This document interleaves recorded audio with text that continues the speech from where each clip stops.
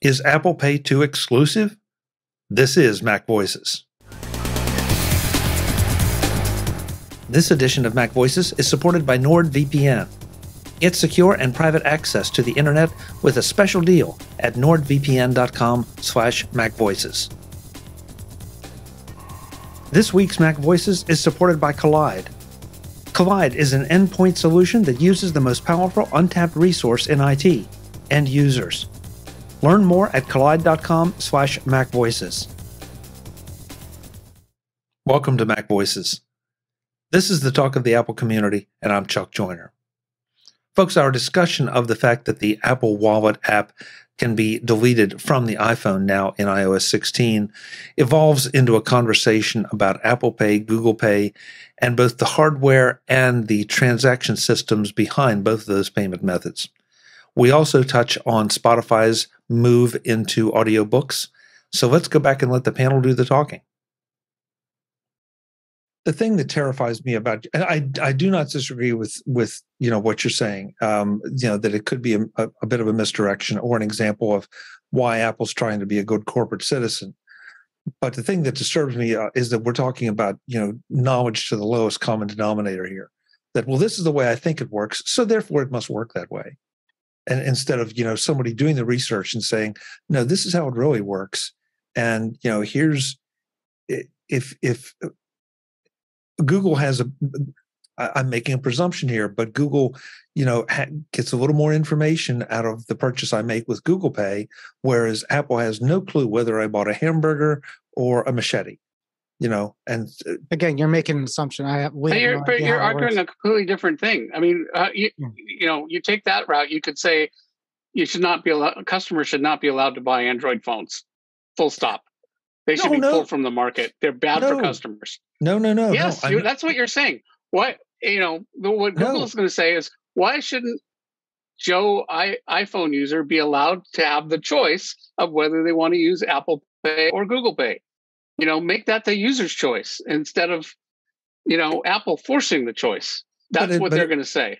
Yeah, but as nobody's forcing me to buy an iPhone. In fact, if anything, there are incentives out there, namely the less expensive Android phones, that will incent me to go that direction. So if I really want to use Google Pay for whatever reason, I can do it, and I can do it cheaper than purchasing an iPhone.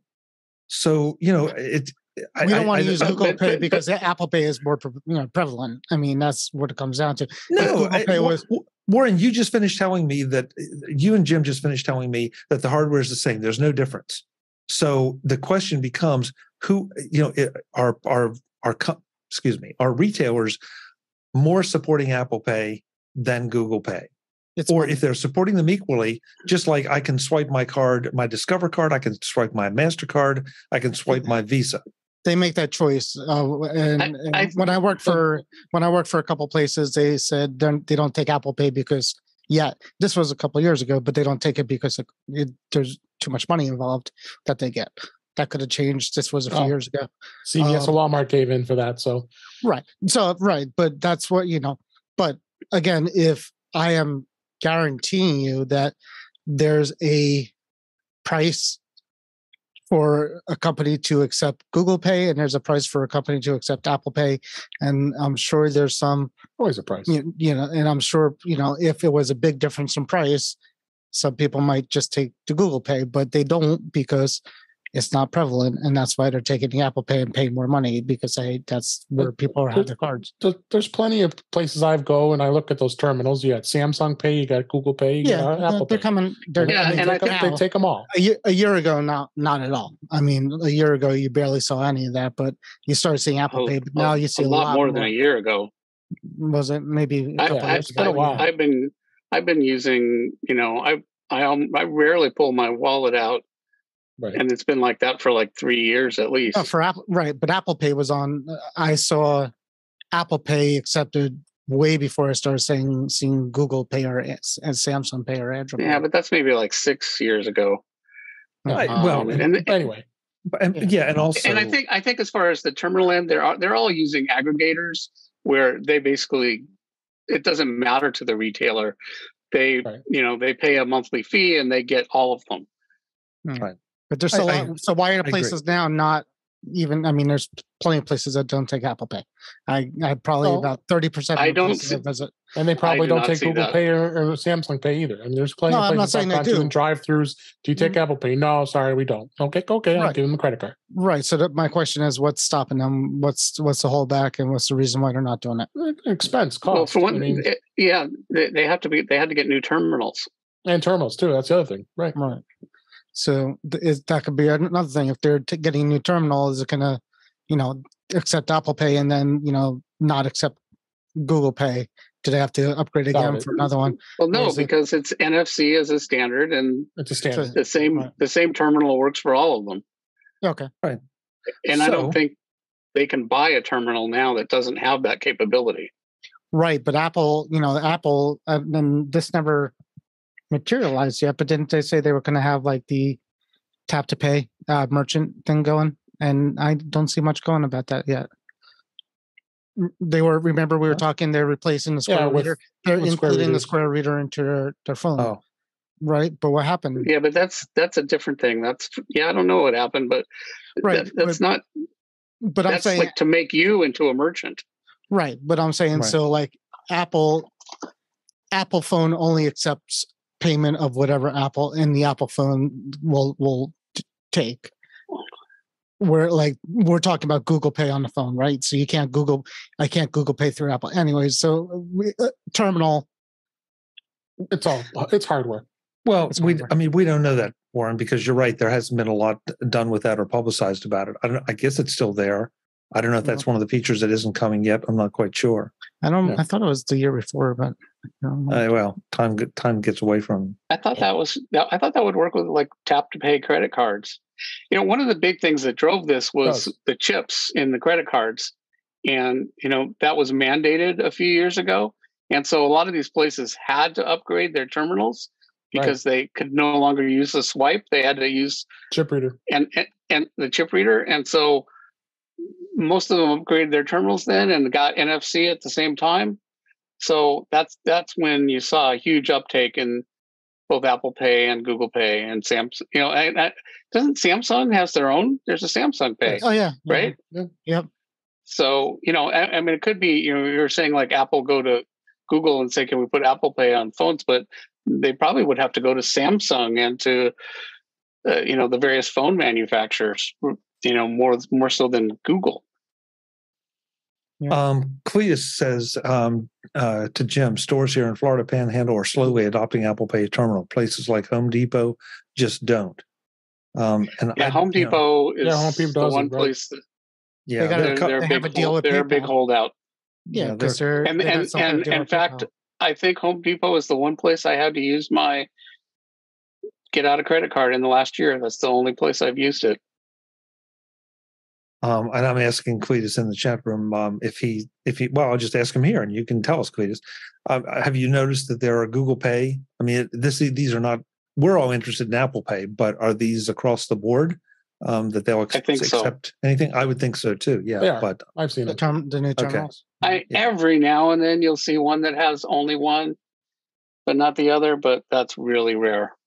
Yeah, I agree. Yeah. And that has to do, I think, with the business deals that merchant has made. Right.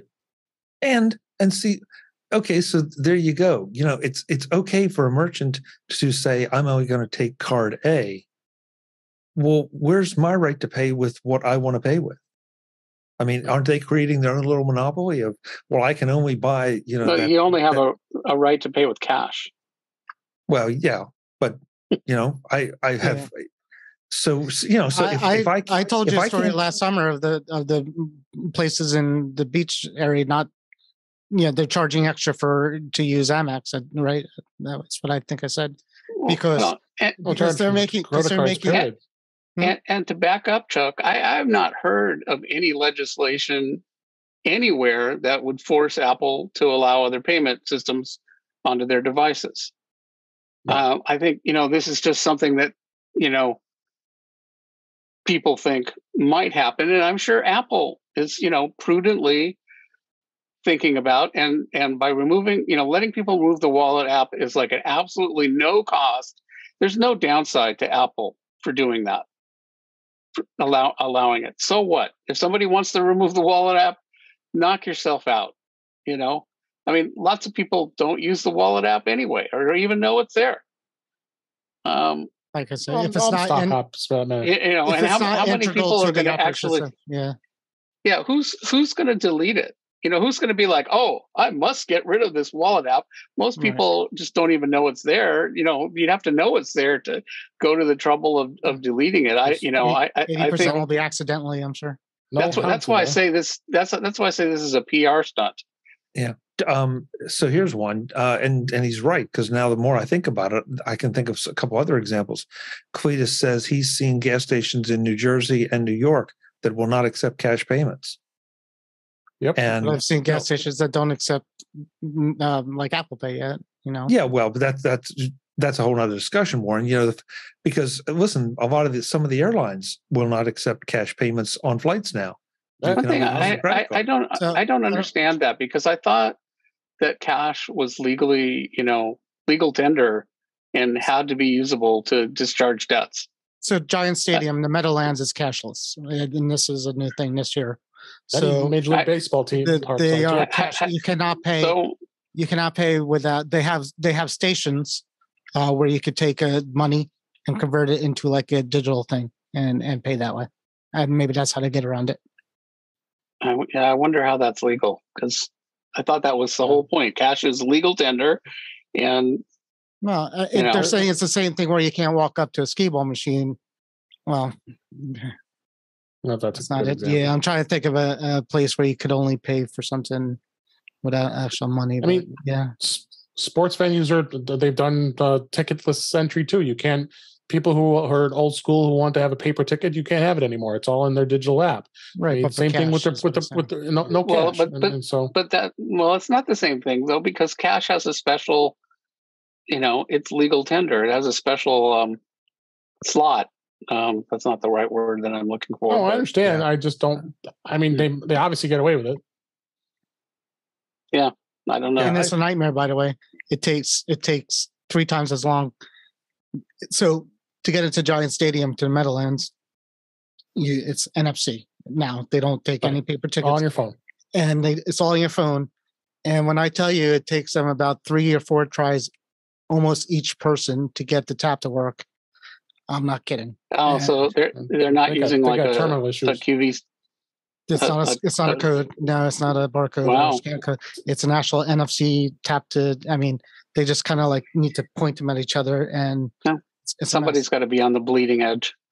Well, I'm sure I think somebody's on the chopping block after it takes us three extra hours to get into the stadium. But yeah, it's fun. I'm sure there's other NFL stadiums that do the same. Yeah. I have a solution. Don't go to Giants game. Well, that would have been good last night. Luckily, I did not. But I went the first 2 games. So there you go. Okay, so in the chat room, we had somebody that was unwelcome posting a link to a best adult dating site. Nice. So they've been removed and reported. I missed it. So I thought the links wouldn't go through anyway. It just shows the link with no link. Yeah, but Craig asks if he wants to know if he use Apple Pay on the adult dating sites. So probably. I don't know, Craig. Why don't you go and check it out and report back to us? How's that? That's right. Yeah, we'll put it on After Dark. What your findings? Yeah. Maybe OnlyFans. Yeah, right. Oh, don't start that, David. Don't start that. Hey, I want to throw one other thing here, because this has been a really interesting discussion, and I love the fact that we can argue these things back and forth and feel passionately about it and still be friends, even if I'm right and they're wrong. But I'm throwing one other link into the chat. It's good to be king. It's good to be king. It's my show. Yeah, it's your own show. Let me just mute everybody else while I do this. He has the power to mute. You notice I haven't done that. I want credit for that. Hey, I threw one other thing that I've been holding on to for a little while. This is not that old, but Spotify has gotten into audiobooks with what they claim is a library of over 300,000 titles.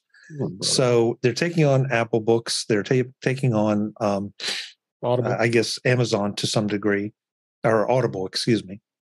Which is Amazon. It's Amazon. Which is Amazon, yeah. So, I was really surprised. Now I did read a different article that said that first of all, Spotify you'll be able to upload your existing audiobooks to your Spotify account. Just Audible books. Yeah, that is very interesting. But also that Spotify has figured out a way, apparently, around the Apple charge, because you will not be buying apps from Spotify. Books from Spotify. You'll be actually directed to a separate web page where you will be able to buy the books that will then, I guess, be delivered into your Spotify account. And I guess that goes around Apple's rules of not doing that. Yeah. But Apple has definitely shut down people doing that sort of thing before. Yeah, so it'll be interesting. So this is something to watch. I mean, I think it. Yeah. I can't decide if Spotify is getting desperate or if they're just once again seeming to throw it at the wall to see what sticks. This edition of MacVoices is supported by NordVPN. Get secure and private access to the internet with NordVPN. Do you feel like someone's always looking over your shoulder? That they are tracking you around the internet and then throwing ads at you for what you've already looked at? Watching what you watch on the streaming services? You need NordVPN. NordVPN keeps your information encrypted so you never have to worry about your IP or location getting out. Where you surf and what you look at is yours and yours alone. Or maybe you're concerned with who might be checking out your web traffic when you visit your local coffee shop or restaurant. Again, NordVPN helps you keep both safe and secure from prying cyber eyes. Using my link, nordvpn.com/MacVoices, can get you a great deal on a 2-year plan plus 4 months free. That's 28 months of privacy and security for all your surfing and video binging, no matter where you are. And with NordVPN's 30-day money-back guarantee, there's nothing to lose. If you like it, great. You can sleep a little more soundly. If not, they'll issue a refund and you can pretend like it never happened. But somehow I doubt that. Check it out at nordvpn.com/MacVoices to get your subscription started today. That's nordvpn.com/MacVoices. Thanks to NordVPN for supporting this week's MacVoices. Today's edition of MacVoices is supported by Kolide. Kolide is a fleet visibility solution for Mac, Windows, and Linux that can help you securely scale your business. The challenge with endpoint security has always been that it's difficult to scale, and when remote work took over, that challenge got exponentially harder. You need visibility into your fleet of devices in order to meet security goals and reduce service desk tickets. But how do you get that visibility when different parts of your company run on Mac, Windows, and Linux? You get Kolide.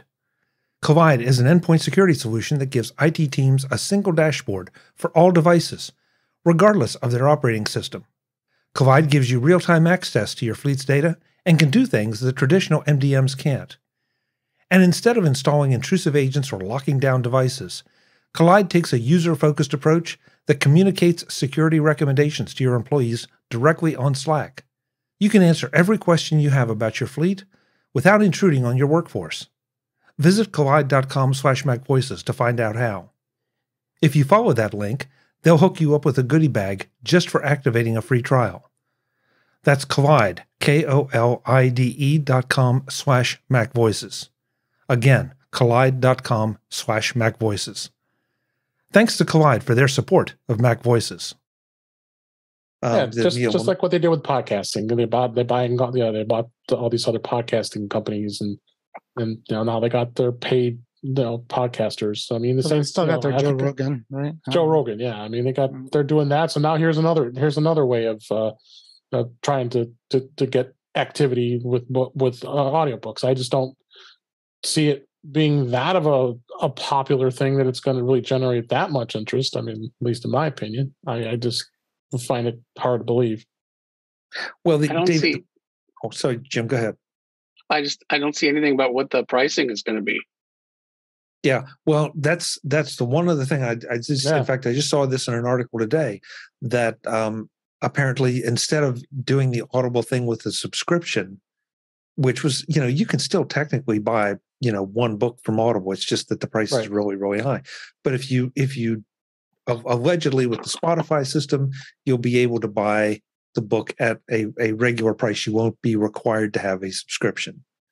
And so, okay, that's fine. I have no idea what kind of DRM is going to be on these audiobooks, if any. Yeah. So it'll be something to watch. The only thing I hear about Spotify is I don't know if it's true or not, but they claim that they don't pay their talent well.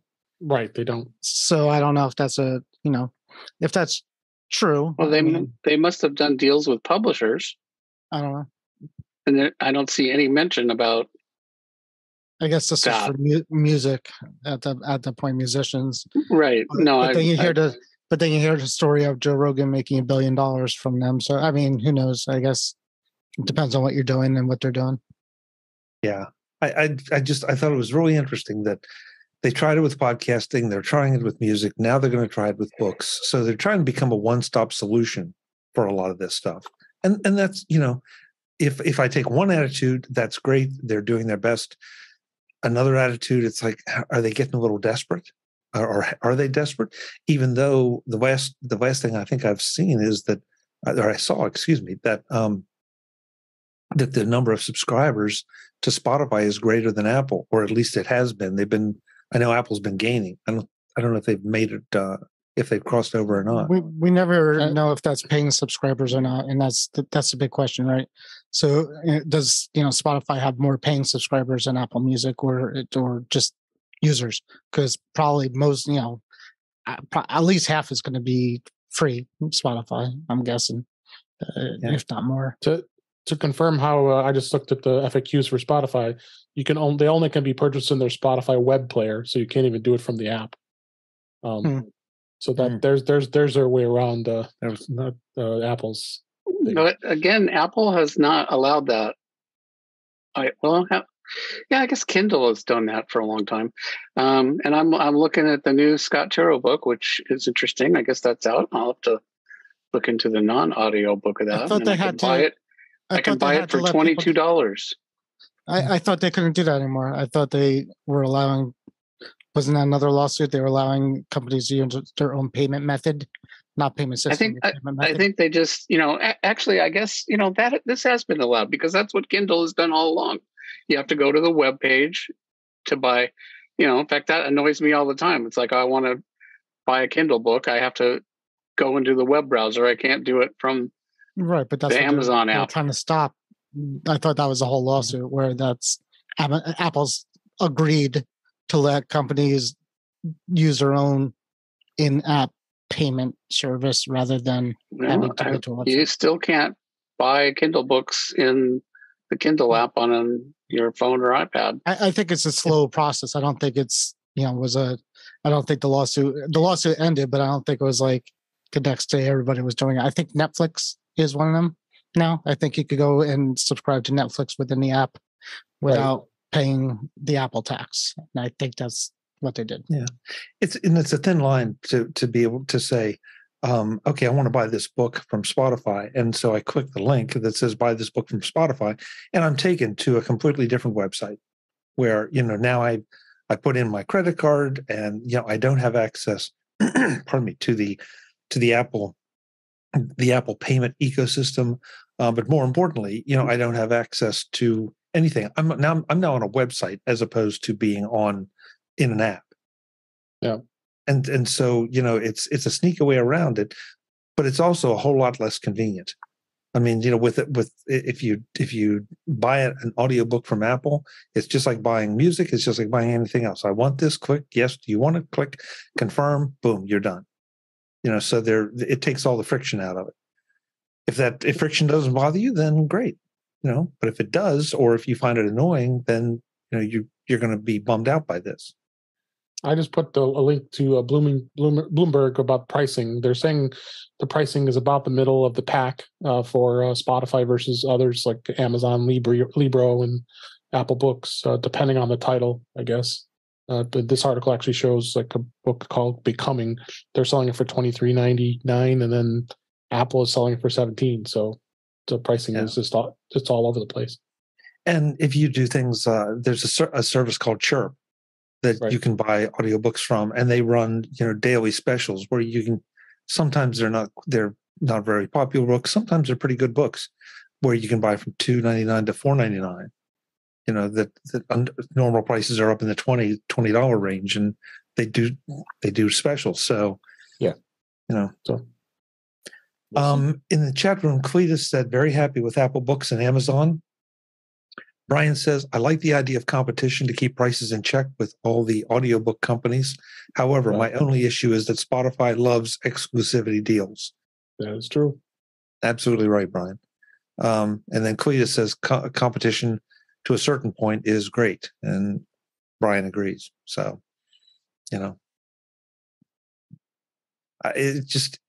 it's a world where everybody's trying to carve out their niche. And I don't have a problem with that, but I do get a little bit upset when people start shamelessly borrowing or stealing things. Differentiate yourself in some way that makes you, better or at least different. Yeah. So that's my 2 cents. I'm a little puzzled, Chuck. I mean, if a new store opens up, you're like, oh, they must be desperate. They're opening a new store. I mean, that's what they do. You mean, are you talking about Spotify? No, just in general. Well, any kind of business. I mean, so Spotify's trying to expand their business. Good for them. Maybe it'll work, maybe it won't. Seems like a no-brainer, actually, to me. Yeah. No, I mean, Jim, look, your store analogy is an interesting one because, I look at, if two pizza shops open up side by side, well, okay, so I'm going to judge which one's better, but I would hope that they have some way of differentiating themselves and just instead of just saying, hey, we sell pizza. But they don't. I mean, I don't know about your town, but that's, I mean, maybe I have seen two pizza shops open up side by side all the time. Yeah, well, and without it's hard to differentiate. I mean, there's it's like McDonald's or Burger King. They open across the street from each other. Yeah, sure, yeah, sure. Yeah. But they both have different. They have the same basic things, but they also throw some other little interesting twists in. Right. So. Basically, there's been two players in this space: Audible and Apple. Apple, of course, is only for Apple devices, so that's that leaves a lot of customers out. Audible has the subscription model. So Spotify's providing a space where you can, just buy things when you want and not be on a, treadmill of you got to pick something, every month, which I'm an Audible customer and that's kind of annoying to me. Now I've got like 12 credits sitting there like, oh, well, I've already got like 15 books I haven't listened to. So what do I want to pile up more of them? Yeah. Well, it's part of the subscription game. Yep. Yeah. But, on the other hand, there's a new Scott Turow book out today, turns out, and which I discovered from Spotify site. Spotify's charging $22. You have a credit. Yeah. Well, I just bought it on Kindle. I'd rather read it. And which was $15, and on Audible it's basically $15. It's one credit.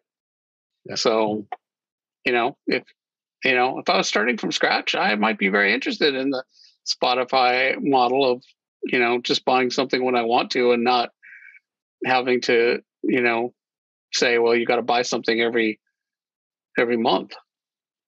Well, Jim, if you do, let us know. Because I'm interested. Well, I'm already like, I got all the audiobooks I want. So, and I do have like 12 credits, I think. So, I'm not going to start buying things and not using those credits, but, Well, hey, I'll throw it out to the audience then. I mean, if any of you buy Spotify books, let us know. Let us know if you're restricted in any way from using them, whether they have to be played only in the Spotify player, whether you can download them and use them elsewhere, whether they have DRM on them. I'm definitely interested in, how Spotify is doing this. And it's so new that there's not a lot of information out there about that.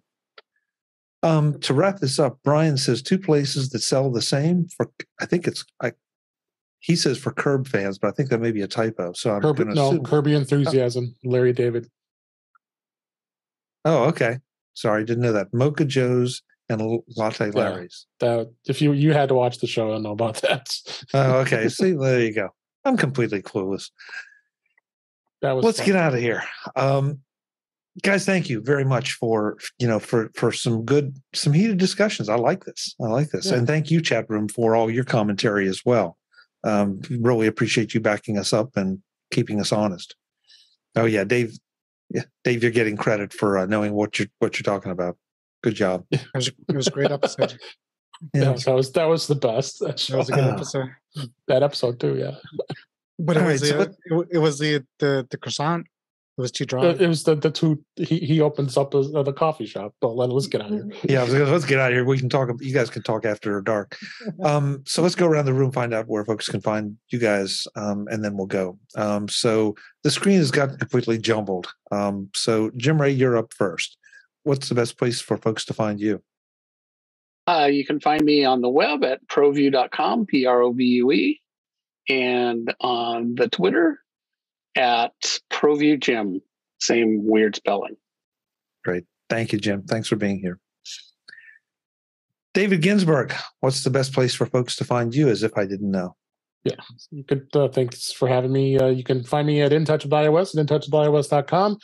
YouTube channels, youtube.com/intouchwithios. I'm on the Mac Show on the British Tech Network on Fridays. And I am at Twitter at DaveG65. Thank you. Great.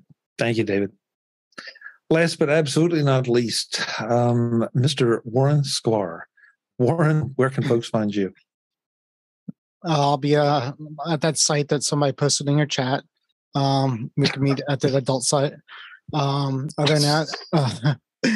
than that, I'm in touch with iOS Thursdays, Facebook group Back to the Future, and in the basement of love. Thanks for having me. Wait a minute. Stop right there. Did you say the basement of love? Is that what you said? That's what you did. You got to see this place. It's got no, I don't. No, I don't want to see it. It's got LED. It's crazy, man. Nobody should have this much fun. Go ahead. It's not going to be sufficient to mute Warren. I'm going to have to eject him. So we don't see the basement of love. Oh my God. On that note. Yeah, please let's get out of here. Folks, I'm Chuck Joyer. This is MacVoices Live. We do this craziness every Tuesday at 8 p.m. Eastern, 5 p.m. Pacific, whatever time that is, wherever you are, at youtube.com/MacVoices TV. We'd love to have you join us because you just never know what's going to happen. Until the next time, as always, thanks for watching. Visit MacVoices.com for show notes and to connect with Chuck on social media. Get involved in our Facebook group or like our Facebook page, and get more out of your Apple tech with MacVoices Magazine, free on Flipboard and on the web.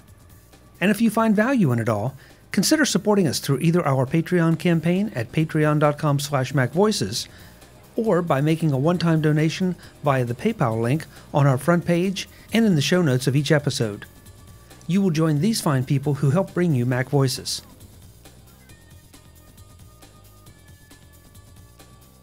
Advertising handled by Backbeat Media at backbeatmedia.com.